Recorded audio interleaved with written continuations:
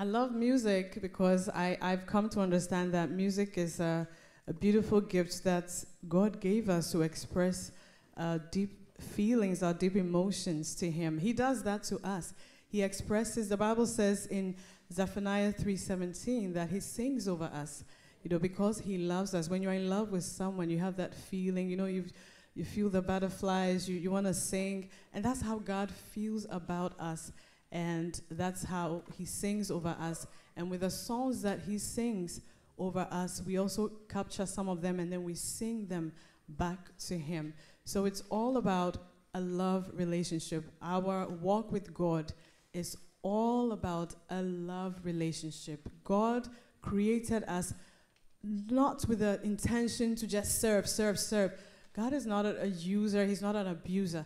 God wanted a relationship with us. He's a lover, and He loves us so dearly, and He just wants us to respond to that love. And that is why we sing, hallelujah, and that is why I sing. I'm not sure if I have a song, but we're going to do something. Now, one of the things I want to share also, that for some months now, almost a year now, God has been bringing to my attention that I'd like to share with you. But when it comes to worship, and I'm talking about whether you're worshiping privately or we are corporately worshiping, one very important factor is giving your total attention to Him. You're going to say, well, yeah, I think I give attention to God, but try keeping your mind on one thing for just 5 minutes and see what happens to you.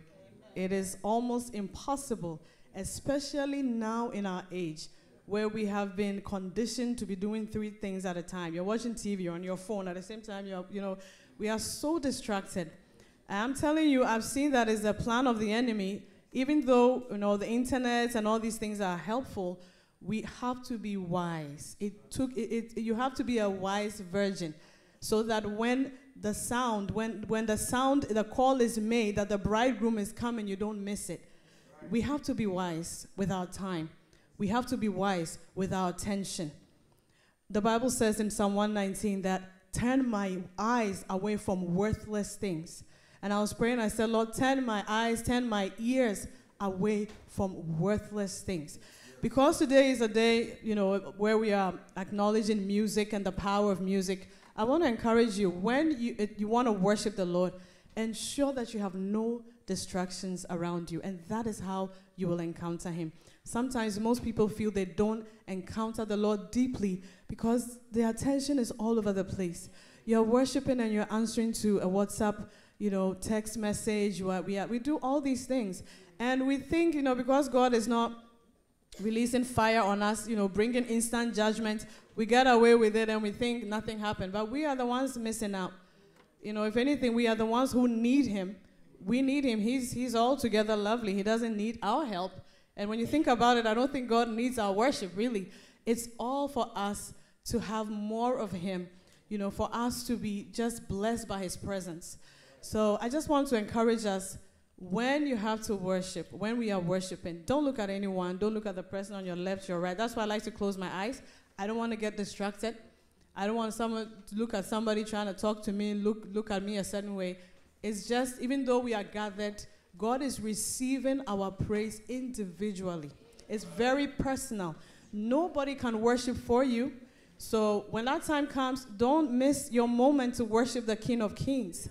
When God is writing accounts, those who came today and worshipped, you would have missed your opportunity to worship. And it is an honor to worship the great God, the only true God, the one who is, he's the beginning, he's the end, He is our life. Without Him, we are nothing.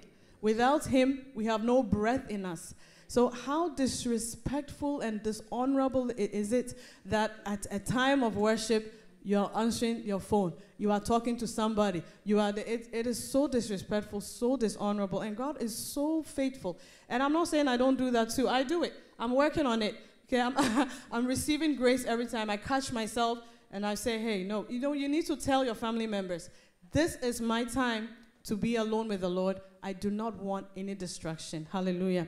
So I just wanted to share that with you and also encourage you to listen to songs that draw you closer to Jesus. Listen to songs that are not, it's not somebody who just got up and thought, I have a talent I want to show off, and then just made a song. Because all the songs that we sing, we are channeling something. We are channeling something to the audience. So if my spirit is not joined with Christ, and I sing over you, my spirit is joined to immorality, my spirit is joined, I'm a bitter person, you are going to come under whatever influence I have. So I want to encourage you, be very selective in what you listen to. I think now it's becoming more public knowledge about the power of music, because we know that words are powerful and songs are made of, we have lyrics in songs. And so you are listening to something, be very selective. You can say no to certain songs and choose songs that bring you into the presence of God. Hallelujah. God is so faithful. His love endures forever. I'm just going to sing one song, and then I'm going to allow the other singers to come. Hallelujah. Thank you, Jesus. Father, I give you glory. I give you praise. Can you just begin to worship the Lord with me? Hallelujah. As we know, this is not a performance. We are all worshiping together. Father, we give you glory. Father, we exalt your holy name. Thank you, Jesus.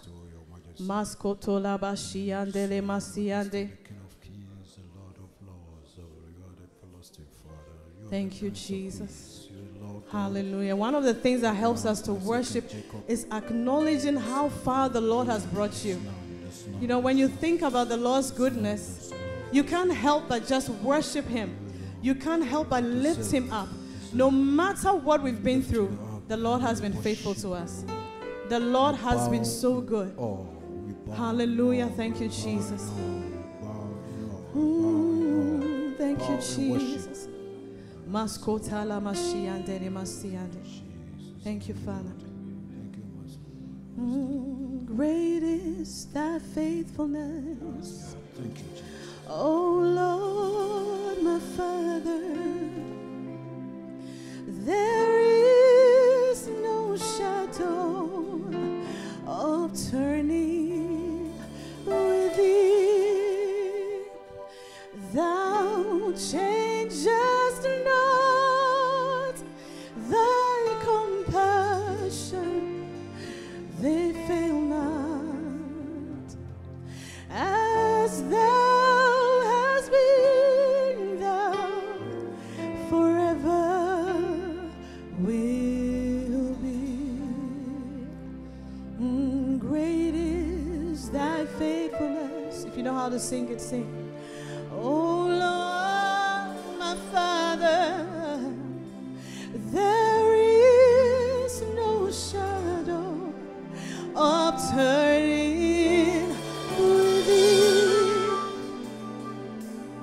All I have needed, thy hands have provided. Great is thy faithfulness, Lord, unto me. Great is thy faithfulness. Great is thy faithfulness. Morning by morning, new mercies I see. All I ever needed, thy hands have provided. Great is thy faithfulness, Lord, unto me. Has the Lord been faithful to you? Has the Lord been faithful to you? In time of worship, this is a time you need to remember what the Lord has brought you out of, and pay attention to nothing else but him, because he's so beautiful. He's altogether lovely. When you consider where the Lord has, I know where the Lord has brought me from, so I don't let anybody take my praise, interrupt my praise, and I hope that you be impacted with the grace for that, because there's nothing like Jesus. If it wasn't for him, you would not be sitting here today. It is by his grace that you have the degrees that you have. It is by his grace that you're able to do the things that you have done. It is by his grace that you're able to accomplish what you have accomplished. Oh Lord, all I ever needed, thy hands I provided.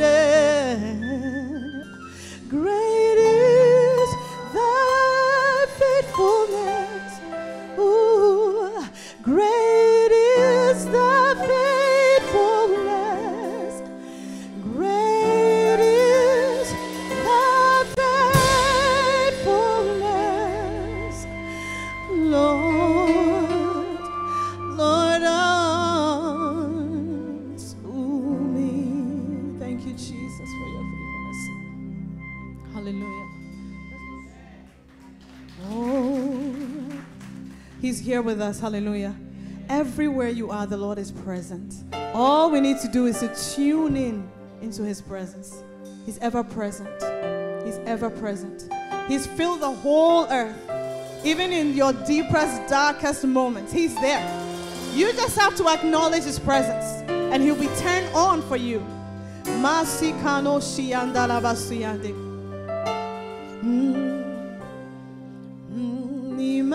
Emmanuel, Emmanuel, oh, Emmanuel,